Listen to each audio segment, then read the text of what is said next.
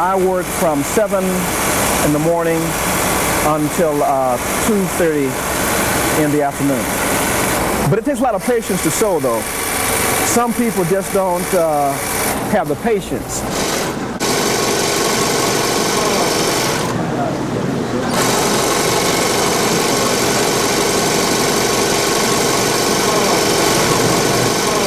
Well, once you learn how to make the curves without breaking needles, you're doing pretty good.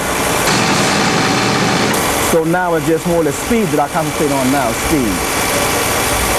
I have basically the touch as I would say. I enjoy my work immensely. You know, it's something that I believe I could use as a trade when I get out of here.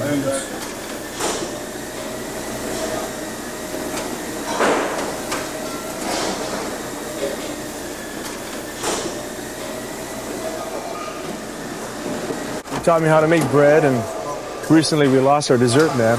He checked into protective custody, so I had to learn how to make desserts. They call me the mad scientist because I like to create new recipes.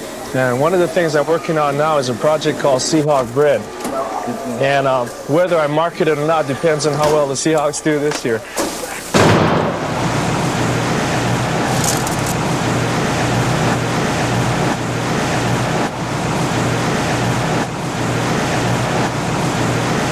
They don't understand why their father is not coming home.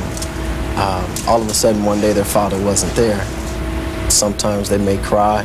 Sometimes they may say, "Daddy, I want you home." It's very stressful and just getting everything together and wondering if everything will be able to come in and just having them check everything. But to me, it's worth it all for us to have that family time together and to keep the family close-knit like that. I consider it a blessing to be with them. Come here, son. You gotta take that gun in.